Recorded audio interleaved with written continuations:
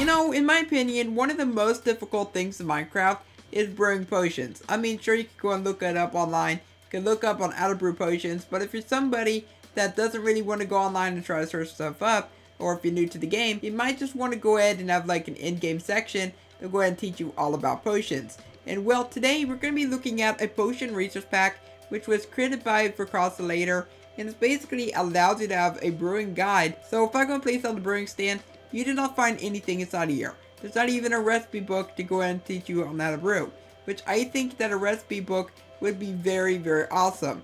But if I go ahead and open up my inventory, we now have ourselves the question mark being replaced with a brewing stand icon. So I go and click on this. All these different tabs have just been replaced with something to do with brewing. So for example, if I go and click on this right here, this will go ahead and tell you about the fuel, the ingredients, and the water bottle locations. If I click on this right here, this will go and tell you the things that you need to have for the brewing. So like you need a brewing stand, obviously. You need cauldrons for the water, you need blaze powder, glass bottles, and water bottles. If I click on this, this will go and tell you on how to get yourself a certain type of potion. So for an awkward potion, that requires another word, and that's going to allow you to create more complex potions.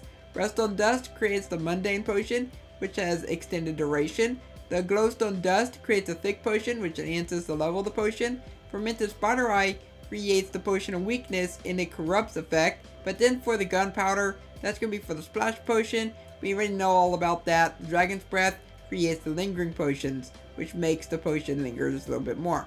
But if I go ahead and come down here, we have ourselves this, and that's actually broken.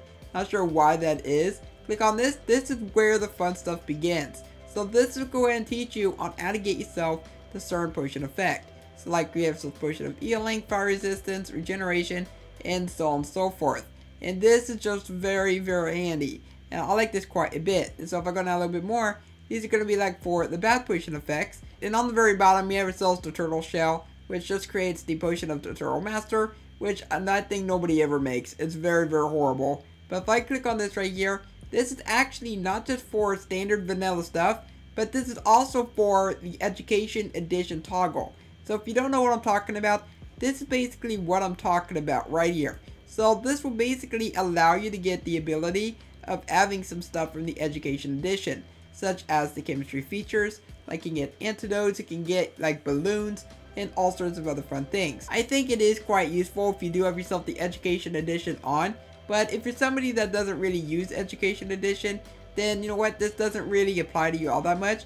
But just so you know, the antidote cures poison, the elixir cures weakness, the eye drops cures blindness, then the tonic cures nausea. And you do have to go and brew up the certain amount of, I think, but you do actually have to go ahead and get yourself, but you do have to actually get yourself the elements in order to go and brew those down to those potions. But if I click on this right here, it's just a little summary. So it's a little bit of a bigger chart than we had before with these up here. But this is actually just a much better chart in my own opinion. It might get a little bit confusing, but if you go in and understand this a little bit more, it might actually start to actually make a little bit more sense. There is some other guides that the creator did make. He did make a redstone guide, and he did also create a chemistry guide, which was for Education Edition. Now also, if you do pause the game and you go down to settings, you can also go ahead and find yourself the guide by clicking on banner guide.